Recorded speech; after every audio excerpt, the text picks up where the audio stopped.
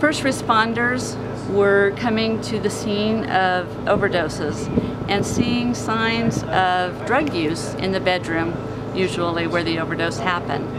And parents were shocked and clueless. They would say, no, my son doesn't use drugs, my daughter's not an addict. And the first responders were getting frustrated because they saw all these signs that were very clear indicators of drug use. RALI Cares and Code 3 got some grant money and decided to build this trailer as an educational tool. And we made this mock teenagers, late teens, early 20s bedroom. And we filled it with the signs that the first responders were seeing. Addiction typically begins in the bathroom because it's a very private place. You're not going to walk in on your kid usually in the bathroom. Police love to search the trash, so that's what we start with.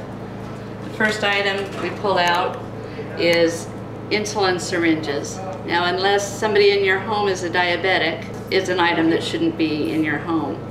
So it's definitely an item that you would ask your child about. And they would probably say, oh, my friend Jason is diabetic. Well, then you need to call Jason's mom and confirm that. This is another telltale sign, forged tinfoil. They're gonna put crushed opioid, oxy or something on there, a little bit of water, heat source underneath it, and then inhale the vapors. We've got a Q-tip, cotton swab with one end of the cotton missing. There's a myth, fallacy that dates back to the 1960s, 1970s from heroin users that if they would pull the heroin into the syringe through cotton, they thought that it would take out impurities. It's not true. All it does is pull up bits of cotton into the heroin. So they end up injecting cotton as well as heroin into their bodies, and then they end up giving themselves a respiratory infection. People typically take these with their vitamins or supplements or whatever, but they're designed to be swallowed because they dissolve in the stomach. So when you see these empty, that would be a red flag. They're used to transport heroin. The plunger cover of a syringe. Typically the needle cover is disposed of more discreetly. They're going to flush it down the toilet or take it with them and throw it away somewhere else because everybody knows what that looks like. This could be a cap to a marker pen or a glue pen, so they feel more secure in just tossing it in the trash. Of course, what stands out to you in here? A spoon, of course. Well, moms would say, oh, I had 8 forks, 8 knives, and 4 spoons, because they were taking a spoon to the bedroom, the bathroom, and the car. What they would do is put the drug in this bowl of the spoon, a heat source under it to liquefy it, and then draw it up into the syringe and inject it. Well, what happens over time, the black soot builds up on the bottom of the spoon, and then it gets transferred to places in the bathroom. So we see soot here on the edge of the sink, be on light switches, on the edge of the wall here. We don't need an empty box. It's typically going to be thrown away unless it's hiding items for the user. This is a bindle used to transport the heroin because it can be kept in there, folded up real small. It just looks like a gum wrapper. Opioid use does cause constipation, so they would buy the Phillips, take a dose, nothing happens, take another dose, take a third dose, then they get diarrhea. So they buy the Imodium. So if you see these 2 products in a teenager, young adult's bathroom, to me that's a real telltale sign that there might be something going on. These products are real, but sometimes they will take the deodorant stick, take it all the way out, cut it off, stuff something down. Any hollow or void space can be made into a stash. And then the Coke can.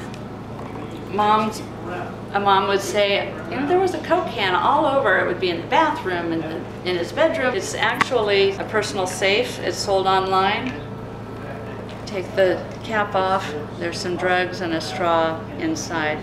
We've got some tourniquets that were used for injecting. So we've got some blood on the tie here. Here's one of the shoelaces from the closet. This belt, you don't typically take a belt off and then re-loop it around. So this is a sign that it's been used as a tourniquet. But if they have a case, a pencil case or something like this that they are never without, they never forget this, chances are it's called their works case. And this is what they're going to need to shoot up with when they go make a buy. When he was a teenager in high school, his parents would search his bedroom. He'd be sitting there playing his video games, and that's how we learned about backup battery compartments, because he'd be playing his video games and he'd have his heroin right there with him. Alarm clock, we cut the cord off, but it also has a backup battery compartment. This is a working calculator. It's a digital scale. Can of Pringles, there's real Pringles in there, but it's also got a works kit in the bottom. Of course, any empty space you would want to look in, but then you also want to look behind things and under things. This is a real flash drive, but from what I understand, they're also using false ones that this would pull out and the drugs could be hidden inside. This is a working mouse, but again, it's also a digital scale. And don't neglect the kind of in plain sight idea. So all you have to do is lift and there's something there. This is another personal safe. This is kind of our favorite because it looks so real. That comes right apart and there it is. It's all the tops of the baggies of drugs, and or they would say I would find them all over, but just thought they were candy wrappers or something. Search for pockets. You want to feel first. Don't just stick your hand in where you can't see. It is very educational. People are shocked by what they learn in the trailer, because once you know some of these signs, it's impossible to be able to ignore it and be in denial any longer.